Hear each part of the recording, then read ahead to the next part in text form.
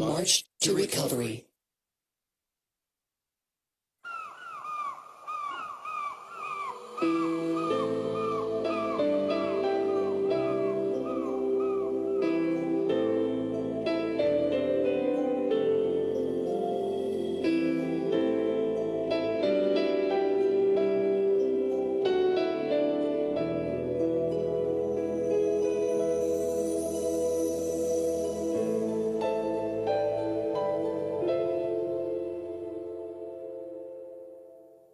This is a record of people who have suffered an unprecedented disaster. In this episode, we visit the town of Miharu in Fukushima Prefecture. After the accident at the nuclear power plant, the town gave its citizens medication to protect them from radiation. Nestled in the foothills west of the Abukuma Mountains, Miharu is a small town with a population of 18,000. This castle town has flourished over the centuries since medieval times. The town is famous for its huge weeping cherry tree, said to be 1,000 years old.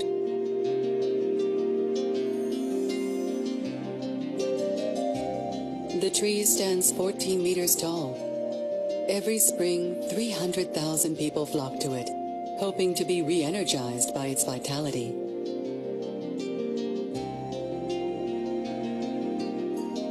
The most beautiful season in Miharu was about to begin when the earthquake struck.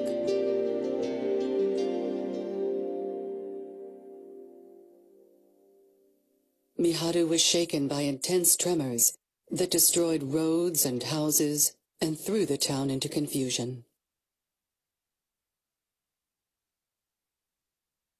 The disaster at the nuclear power plant 50 kilometers east of Miharu plunged the town into further chaos.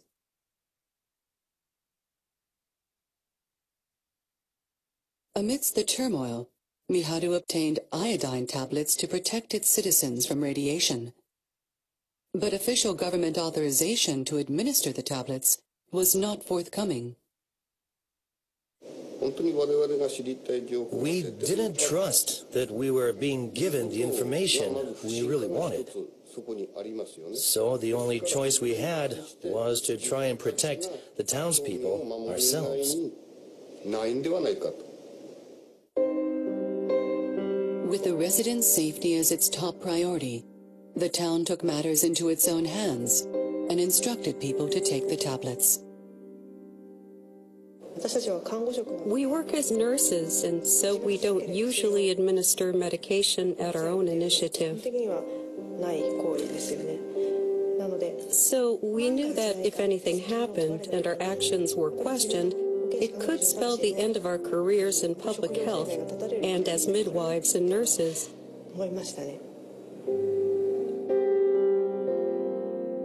Amid confusion and uncertain reports, the town gathered its own facts and encouraged its residents to take the medication. This is the story of their struggle to reach that decision.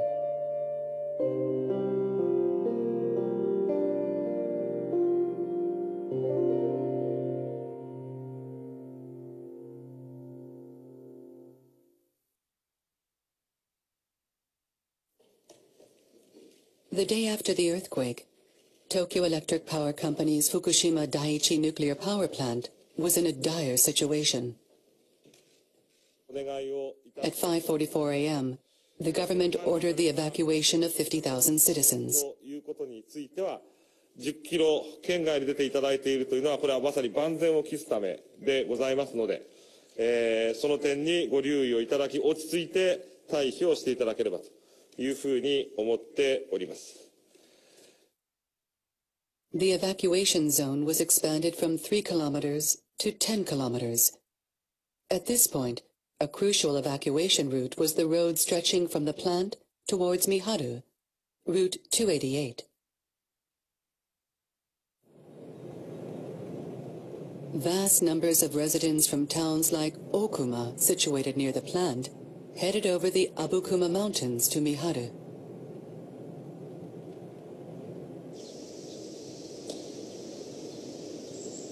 After March 12th, The town hall became the emergency response headquarters of Miharu.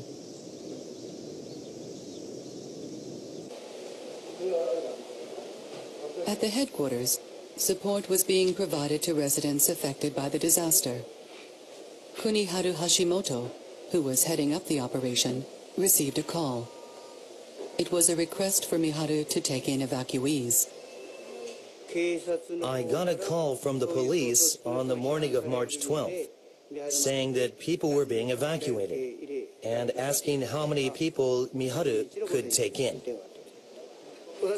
We already had our hands full looking after the residents of Miharu. When I asked how many people, the police first said 700, and we felt we could handle them. So a few members of our staff started preparations. But in reality, 5,000 evacuees descended upon the town. 9 evacuation shelters took in 2,000 people, but that was the limit. That afternoon, a hydrogen explosion hit Reactor 1. It was plain to see that the crisis was worsening. The 10-kilometer evacuation zone that was supposedly an extra precaution was now widened to 20 kilometers.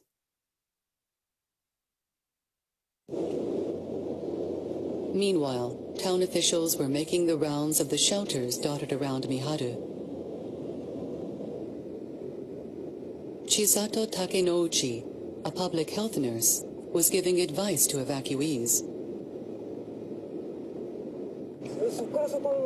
From there to there, nearly 30 trucks from the self-defense forces were stretched all the way down.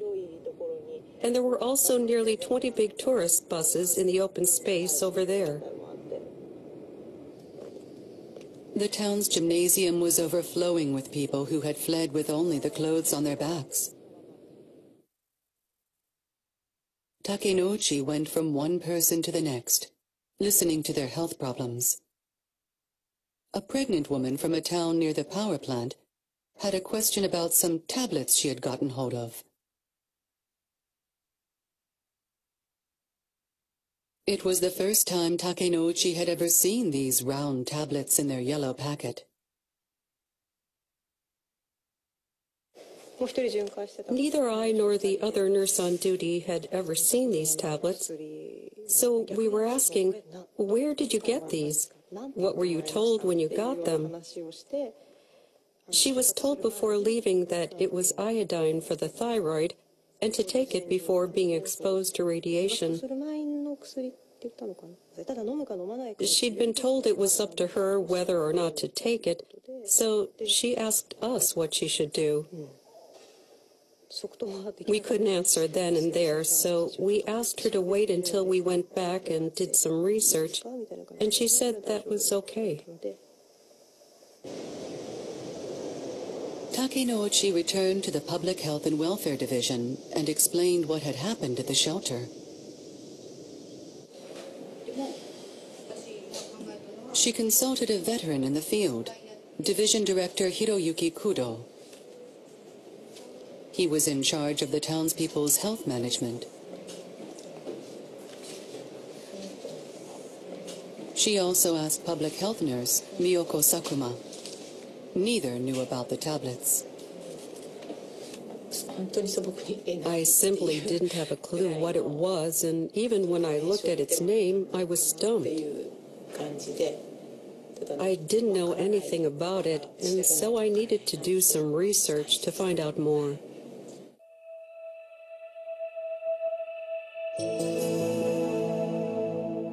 The next day, Kudo and his public health and welfare team began their research in earnest.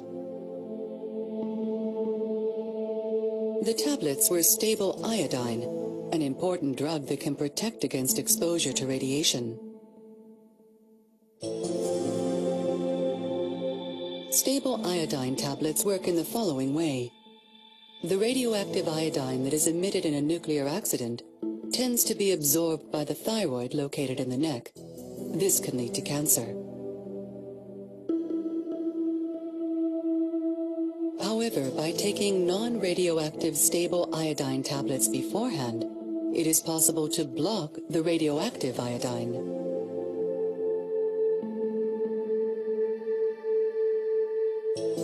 On rare occasions, there are side effects. An allergy to iodine can cause a rash or a fever. The distribution of the tablets requires authorization from the national or prefectural government and the presence of a medical professional.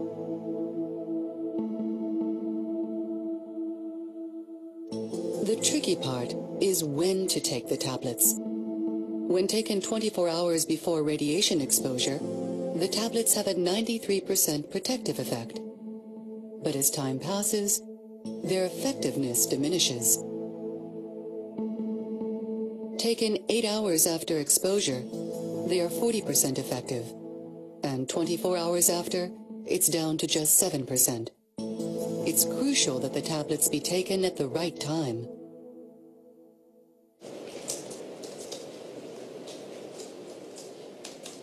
Takenouchi became aware of the invisible dangers of radiation for the first time. I read through some literature and I started getting really scared. I wondered if we were even actually safe here, and thinking about my own exposure to radiation as well. I started getting really worried. It was then I realized for the first time the gravity of the situation.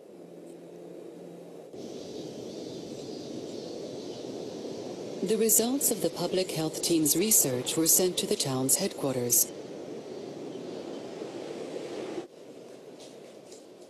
The information was reported to Shigeru Fukaya, the head of the emergency response headquarters. He had never even thought about nuclear accidents before. In terms of understanding nuclear power, we just thought it was other people's business to know, those beyond the mountains, in the coastal region.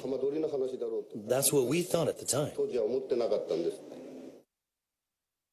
That day, a town official arrived in Miharu from Okuma, where the power plant is situated.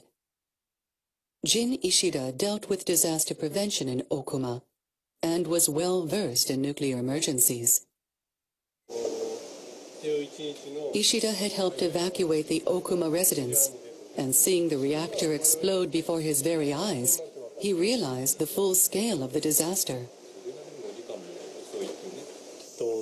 Reactor 1 exploded, and from just above the pine trees, brown, or rather reddish-brown smoke shot up. Did you hear it? Yes, I did. What was it like? It just went boom.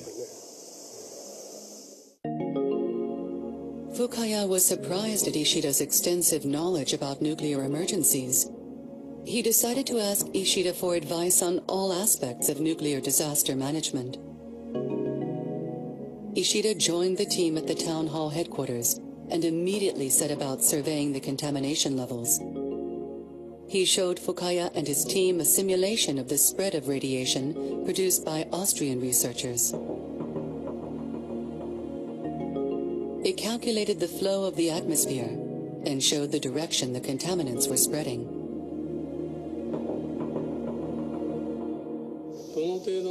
What level of contaminants were coming and how were they spreading? Without these facts, there's no way of knowing how to protect the residents. I told them the situation. For example, the concentration is unknown, but it's possible a radiation plume may flow this way soon. Or a high concentration might be coming. We discussed these things looking at the simulation. Japan does in fact have its own diffusion prediction system called SPEEDY. The government developed it to calculate contamination accurately. But after the earthquake, power outages meant crucial data from emission sources were missing, and contamination levels could not be calculated. The decision on whether to administer iodine depended on this system. The government had stumbled at the first hurdle. On unable to obtain emission source data, the Nuclear Safety Technology Center made calculations using estimated figures after the accident occurred. On the 13th, radiation diffusion and concentration were estimated based on the assumption that one of the reactors was completely ruined. The outermost yellow line indicates the area where iodine consumption was required. Immediately after the disaster, the government produced diffusion forecasts based on various scenarios every day. But such data never reached Miharu. The diffusion of radiation and just how much the human body was being affected by this.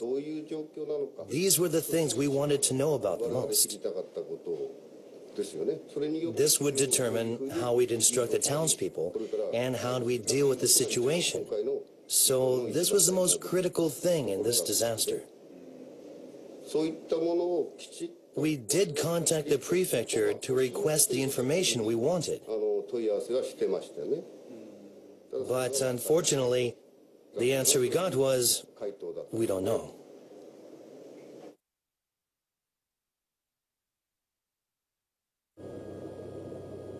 At 11 a.m. on March 14th, a second hydrogen explosion occurred, this time in Reactor 3, throwing the plant into an even more critical situation.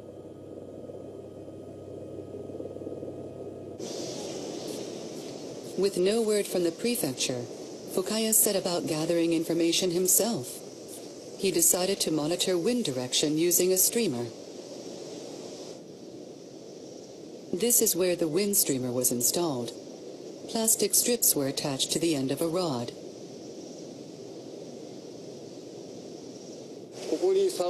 I monitored wind direction by attaching a streamer at the end of a rod about 4 meters long.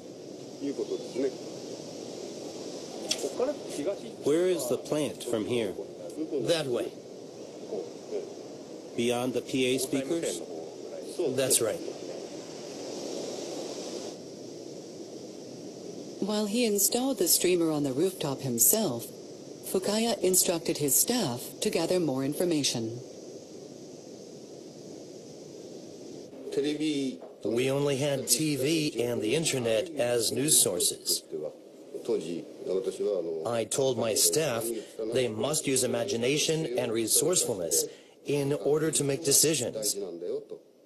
And that's what we all set out to do. On the afternoon of the 14th, Takenouchi and her colleagues headed to Fukushima City to visit the prefectural government. They had found out that the prefecture had stocks of iodine.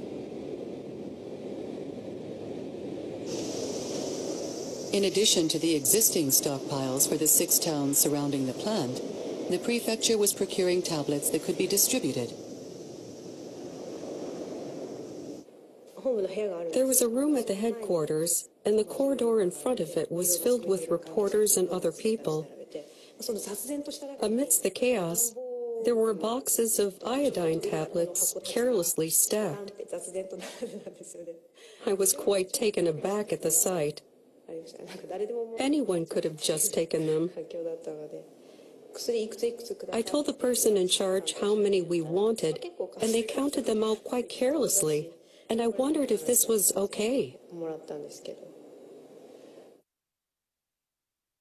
Takenouchi procured tablets for the 7,248 residents aged under 40 who needed to take the medication.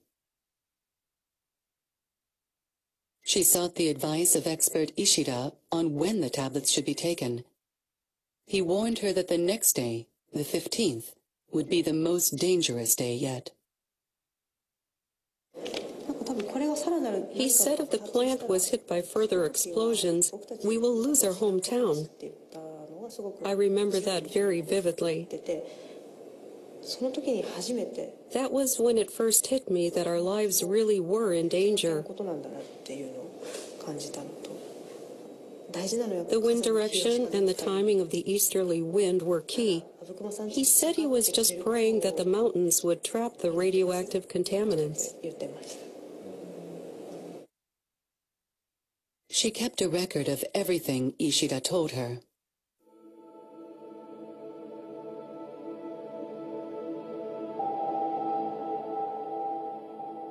Ishida seemed particularly concerned with the direction of the wind passing over the nuclear plant. The weather forecast predicted that the next day, the 15th, the wind direction would change after 3 p.m. to an easterly wind blowing from the plant. Furthermore, rain was also forecast from the afternoon. Rain, combined with the easterly wind, raised the possibility that hotspots of high radiation would develop.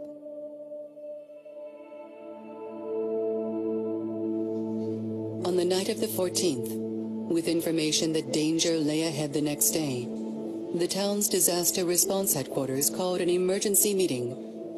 On the agenda, the distribution of iodine tablets. 12 division directors were assembled for the meeting. To understand what ordinary citizens might think, the meeting called upon those who knew little about iodine tablets to air their views. They were quick to voice their concerns.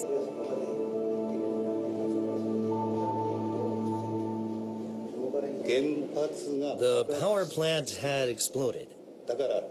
So I was aware that radioactivity was likely to be leaking.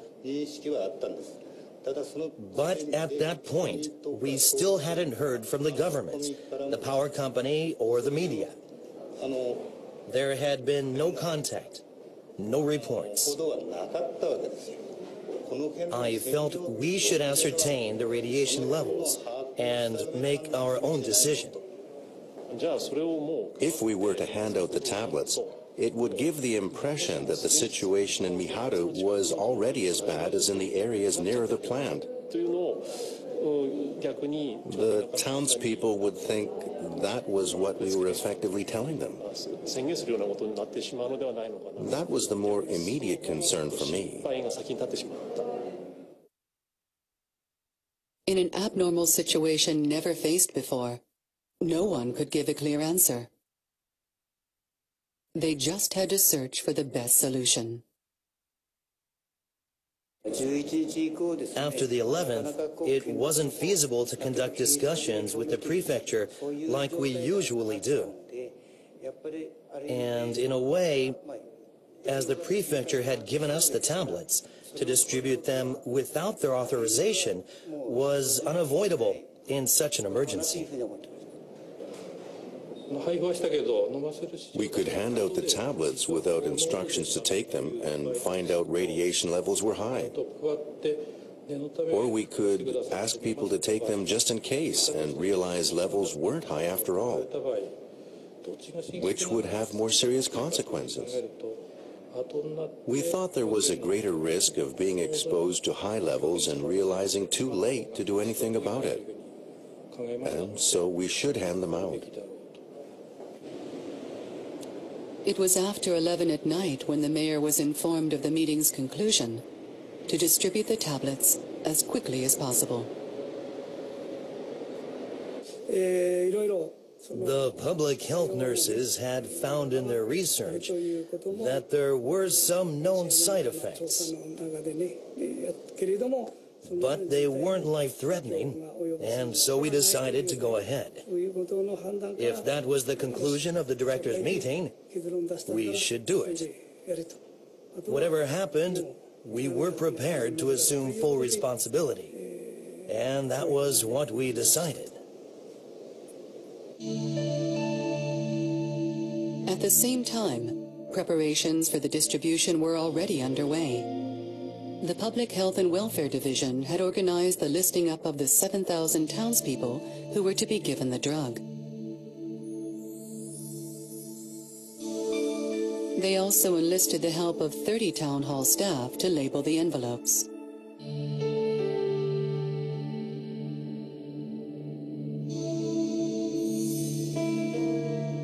They divided up the tablets into envelopes for each household according to the number of people and their age.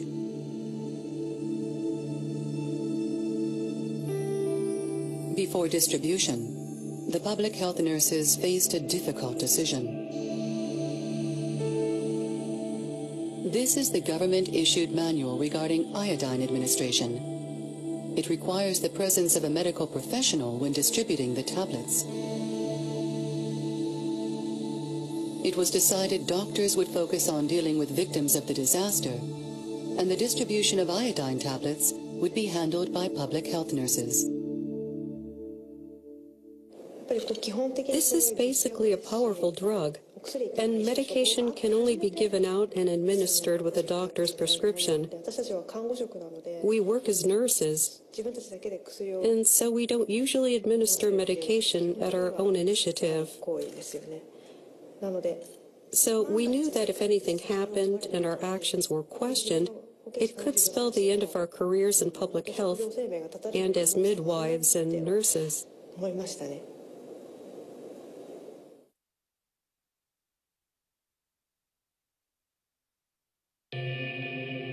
Around 6 a.m. on March 15th, two of the plant's reactor buildings suffered explosions. There was concern that the containment vessel of Reactor 2 had been ruptured.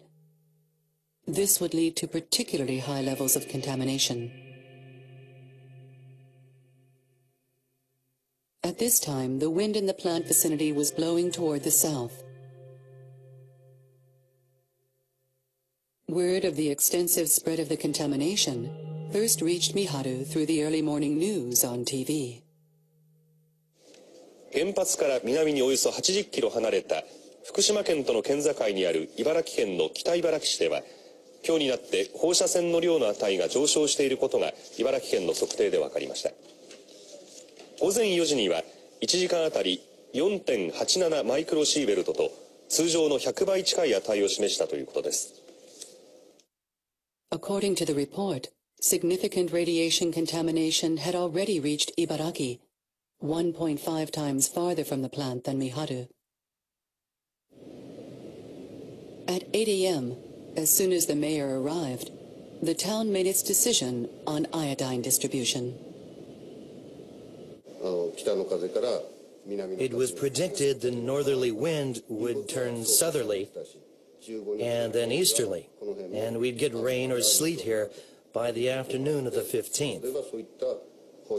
So we knew the danger of a radiation plume being hit by the rain would be greatest that afternoon. Given the situation with reactors 2 and 4 that morning, we were convinced that the timing had become critical. So we informed the mayor as soon as he arrived that we thought today would be the right time to administer the tablets. That was what we told him. With the meltdown of Reactor 2, radiation levels in the area rose. At 11 a.m., the government instructed those living within a 30-kilometer radius to stay indoors.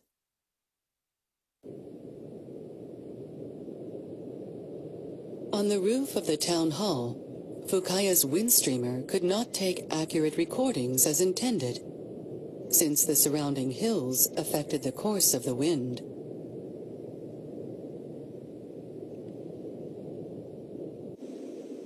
Hoping to find a more suitable location, Fukuya consulted Kazuyasu Honda, the town council chairman, who had a good knowledge of the eastern approaches of town. Honda suggested a hill in the northern part of Miharu. It was open to the east, which would allow the flow of the wind to be monitored.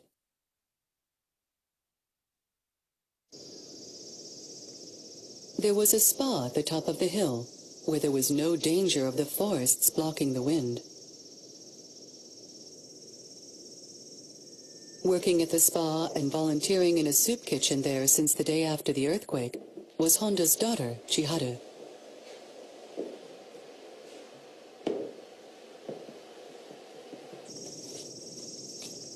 After receiving the request by phone, Chiharu headed to the storage shed. She found a 2-meter-long flagpole and some plastic strips. The wind streamer she made at the time is still here. When she installed it on this tree, there was a strong wind blowing. Which direction was the wind blowing when you took the photo? From there to here. And so the plastic strips attached at the top were blowing directly to the left.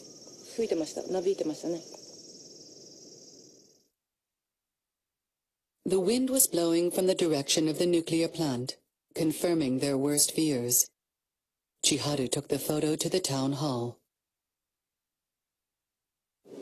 Giving out the iodine was a brave move because it was unprecedented. So I knew we needed some proof that the wind was blowing this way in the form of a photo that could be taken and brought here to keep as data, which was why I asked her to take the photo. To educate the residents about the iodine, the town enlisted the help of the board members of its 7 residents' associations. It was the first time the drug was being distributed in a town beyond the immediate vicinity of the nuclear plant. People over 40 had to be informed that they did not need to take the tablets, while children required low doses. The residents' associations were enlisted to inform people of the effects of the iodine tablets and the possibility of radiation contamination.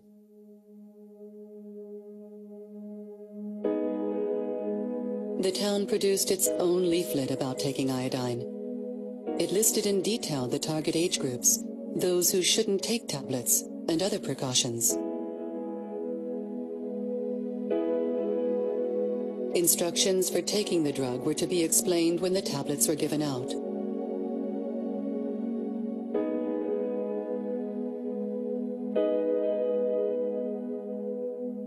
The emergency PA system was also utilized to make sure the message got through. Each household in Miharu is equipped with a wireless receiver. The instruction to take the tablets as soon as they were received was broadcast repeatedly.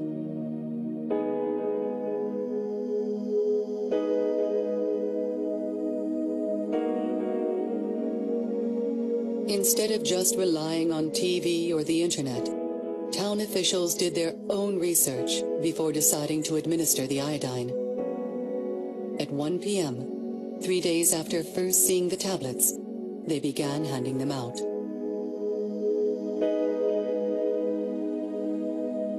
This is a photo from that day.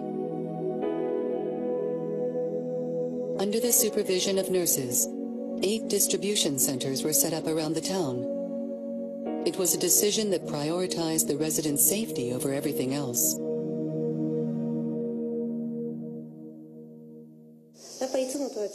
Everyone looked more nervous than usual, and there were lots of questions like, is it really better to take the tablets?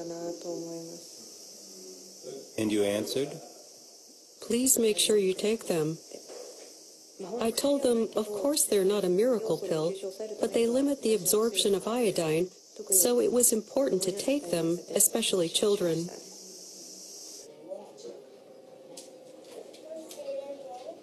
Most of the residents took the drug immediately. In this household with a 4-year-old boy, the family discussed whether now was the best timing before deciding to take the tablets.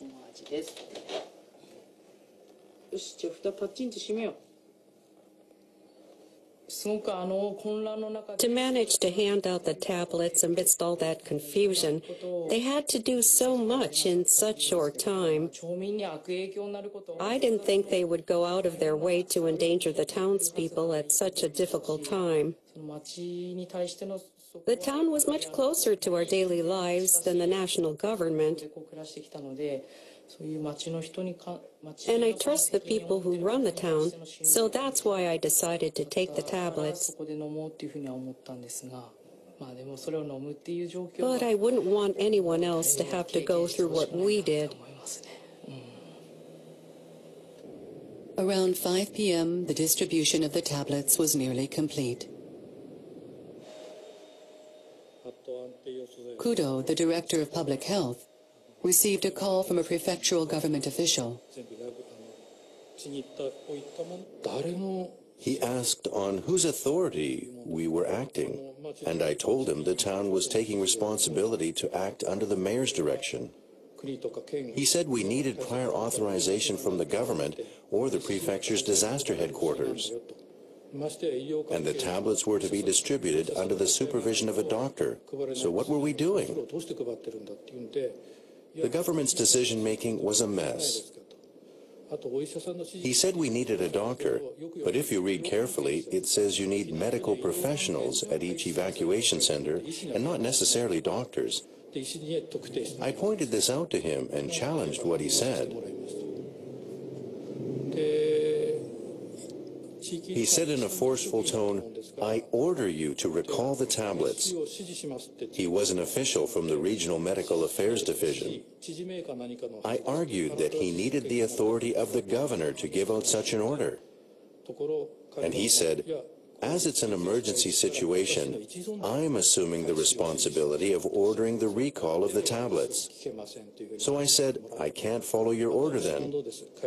We argued back and forth. "Recall them." "No, we can't." Finally, he said, "Recall them," one last time, and hung up. So we just carried on with our plan.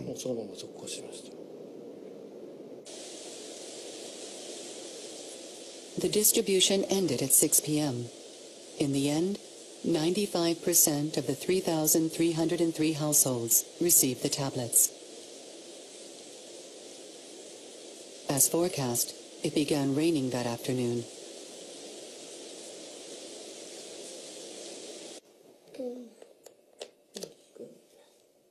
There were some residents who decided against taking the tablets.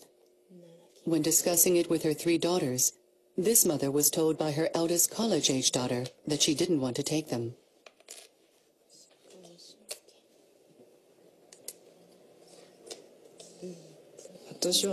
She said, "I'm not taking them because there's a risk of side effects."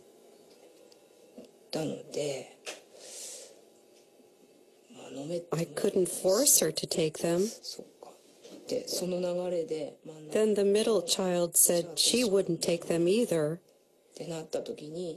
Then I began to wonder, was it right to make only the youngest take them? We decided not to take them immediately, and we just kept them for the time being. Now, when I think about it, I really regret it. You regret it? Yes. The town distributed the tablets at that time, and they really should have been taken immediately. After reading and hearing more information later on, I realized that was the right timing. As a parent, the fact that I didn't have them take the tablets right away is something I really regret. Since I realized that, I've been looking for ways to prevent any further radiation exposure.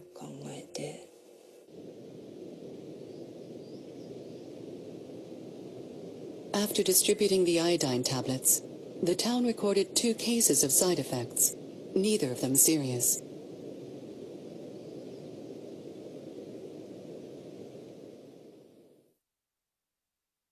In May 2012, 14 months after the nuclear accident, Tokyo Electric Power Company released radioactive emission figures for the first time.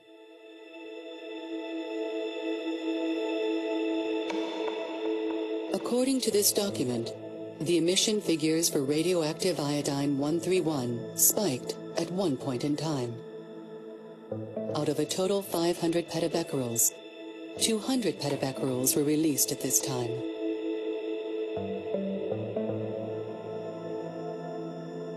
The contamination was concentrated on March 15th and 16th.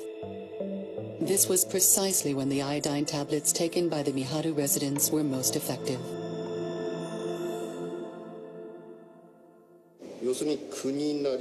In terms of what we were being told by the government or the powers that be, we didn't trust that we were being given the information we really wanted. So the only choice we had was to try and protect the townspeople ourselves. That was the priority we chose. If we had waited for instructions from the government, it would have been too late for the 15th. It turned out that was perfect timing. I felt at the time this was the best option. There was no information from the prefecture or the government to help us with the decision. Deep down, I felt no one could say we were wrong, that no one could blame us. This is a simulation of the spread of radioactive material created after the fact. The wind blowing to the south on the morning of the 15th passed north of Miharu in the afternoon, leaving a significant trace in the Iitate area. In the end, the contamination in Miharu was deemed lower than the government threshold for administering iodine. With the wind direction and the timing of the rain that day, I still feel it could have been us. It was just by chance. That's what I think. It was just by chance that Iitate was hit by rain, and it just happened to be that time of day. Depending on the movement of the wind and the rain, it could have been us, or any other town or village. It was just a matter of luck, although luck might be an inappropriate word, but I think that's what it boils down to. For the sake of the residents, the town of Miharu considered what it could do with the power it had, and swiftly took action. When disaster strikes out of nowhere, and amidst conflicting information, what can we believe, and how should we act? These are questions with no simple answers.